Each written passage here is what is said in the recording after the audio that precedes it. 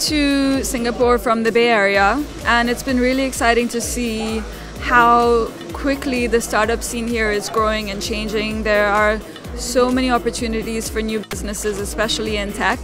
I've been quite amazed by how quickly businesses are able to scale and the range of opportunities available to entrepreneurs, not just in Singapore but in the region. Southeast Asia is definitely very diverse, as is the rest of Asia. I think that what's really helped is the rise of mobile and smartphones. I think that it really allows entrepreneurs to overcome a lot of the challenges posed by boundaries and by dealing with on-the-ground logistics, regulations.